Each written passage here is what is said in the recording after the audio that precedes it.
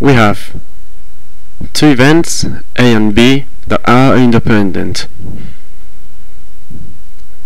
We also have the probability of A, 1/3, and the probability of A intersection with B, 1/6.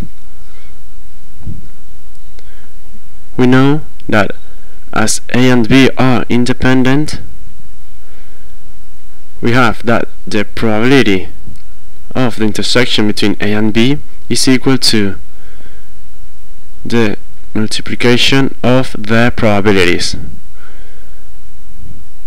Substituting what we have in here, we would have 1/6, that's the probability of the intersection, equal to 1/3 the probability of A times the probability of B. Now the 3 goes to the other side of the equal, multiplying, and the 1 dividing, and the probability of B would be equal to 3 divided by 6. Simplifying this, the probability of B would be 1/2.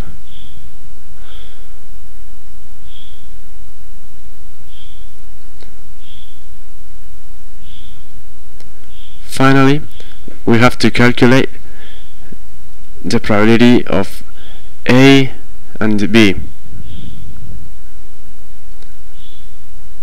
To obtain this probability, the formula is the probability of the first one plus the probability of the second one minus the probability of A intersection with B. But be careful, this formula can only be applied when A and B are independent events.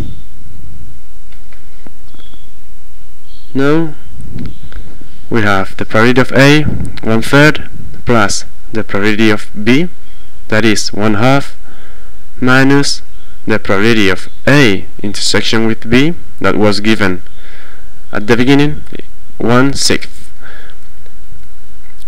This is equal to the minimum common multiple between these three numbers. It's obviously 6.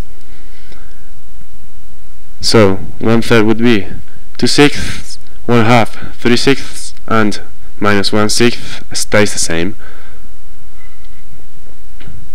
The common denominator is 6, so 2 plus 3 minus 1 is 4. And simplifying this, it would be 2/3. So the probability of A and B is 2/3.